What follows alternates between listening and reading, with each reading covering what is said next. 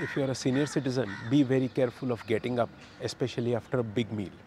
You run a risk of fainting and subsequent falling, which can lead to some serious injury. Once you have a large meal, a part of your blood is diverted to your digestive system, your intestines, for better absorption of nutrients. As a result, the blood pressure in the rest of the body kind of falls down, and that can cause some episodes of dizziness, of fainting.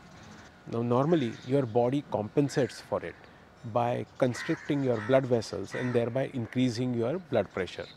However, as you age, especially after the age of 60 or 65, this ability starts reducing. Therefore, after a big meal, you run a risk of having lower blood pressure if you get up immediately, and this can lead to some serious consequences.